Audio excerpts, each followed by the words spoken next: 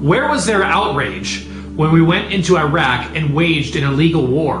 Whatever happened to freedom of press? Everyone has the right to freedom of opinion and expression. What do you got to hide? Huh? I'm an American who supports honesty, freedom, and WikiLeaks. WikiLeaks is still here. Wiki. It is our right as human beings to choose to be enlightened or to remain ignorant of information. It is our charge to keep our governments in check.